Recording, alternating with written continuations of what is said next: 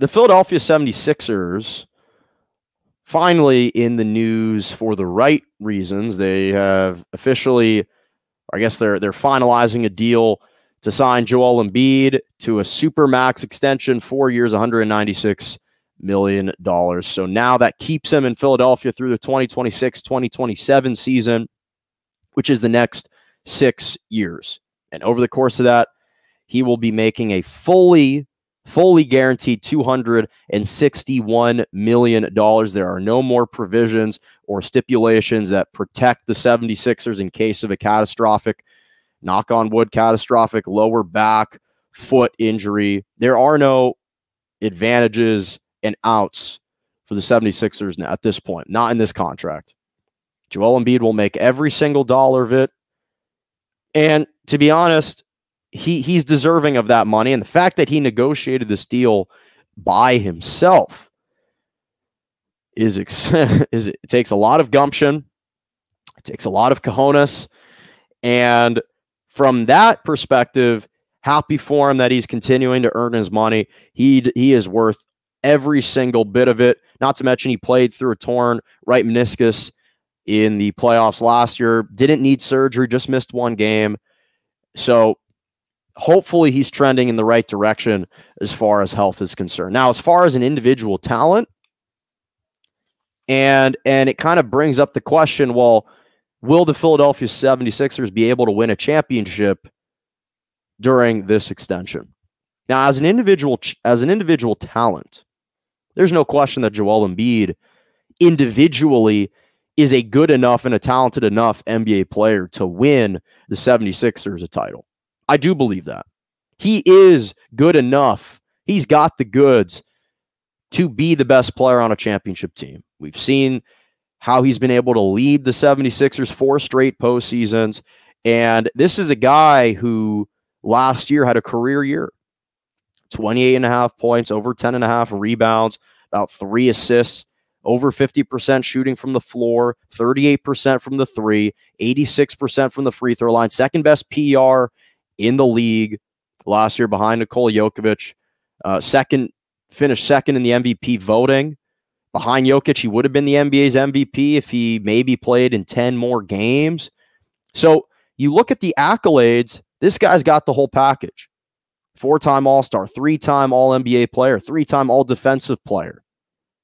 So when you look at his skill set, there aren't any weaknesses in his game. There isn't anything he can't do.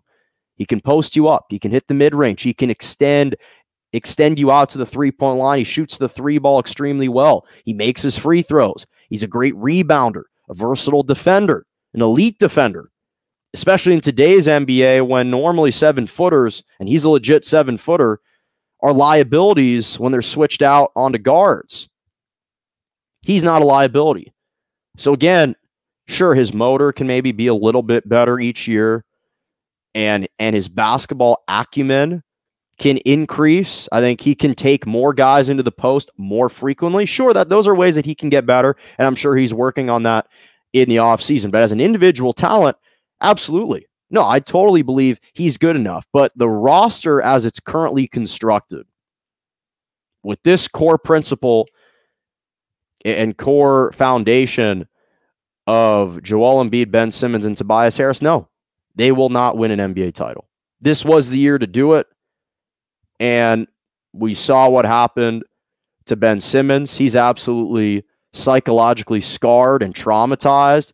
And if he were to return to the 76ers, I think it would only exacerbate it. He needs a new location. And so if they don't trade Ben Simmons and they try and keep him around, or they don't get enough enticing offers for him, and they try and run it back with this team, no, they're not going to win an NBA title. It just won't happen. And it's not for Joel Embiid not elevating his level of play. I read out the stats that he posted during the regular season. In the postseason against the Hawks, his numbers ticked up. He averaged 30 points, 13 rebounds, 4 assists, 2 blocks, a steal a game. He played well in the postseason, but again, he needed Ben Simmons to come with him. He needed Tobias Harris to play like an all-star. So if those are the three guys in company that you're trying to roll with for the next 3-4 years, or 6 years in Joel Embiid's case, no, you're not going to win a title. Here's the other reason why you wouldn't win a title. Because say what you want about Joel Embiid's age, saying, oh, he's 27 years old. He's hitting the prime of his career. Age-wise, technically, yes, he is entering the prime of his career. But health-wise, I hope he stays healthy, but I don't know what the next 3 to 4 years are going to look like for him. Will his knees hold up? Will his legs hold up? Will his back hold up? I hope it does, because he's a transcendent player and a transcendent talent. But the reality is, you look at the best teams in the NBA, and while they're older, the window isn't necessarily just 1 year. You look at the Lakers.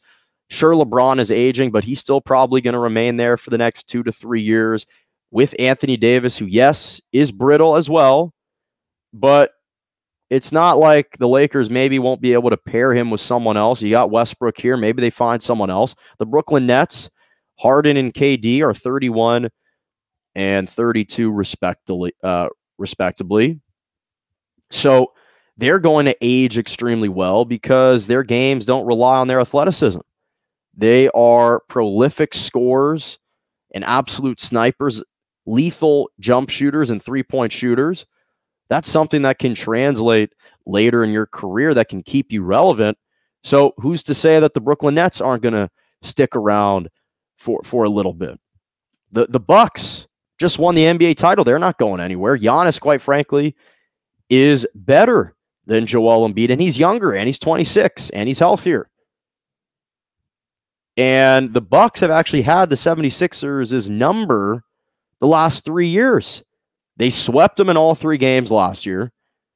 They beat them both times in 2020. And they've won 6 straight games over the 76ers dating back to the last 2.5 years. So I don't know if the 76ers can get over that hump either. And listen, the Celtics, the Hawks are continuing to get better, I think. They're going to retool with some different pieces in the West. The Warriors aren't going anywhere with Steph. You got Luka and the Mavs. Devin Booker and Phoenix just reached the NBA Finals.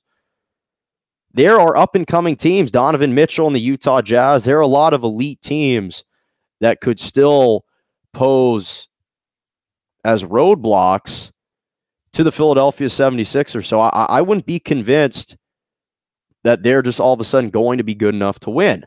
However, I will say this. So again, the outlook for some of these other teams is extremely bright. However, if they can find their hands on a Damian Lillard or on a Bradley Beal, or they can acquire a bona fide superstar or superstar talent, or develop a player into a superstar during this time frame, then I'll retract my statement and I'll revise it and I'll amend it.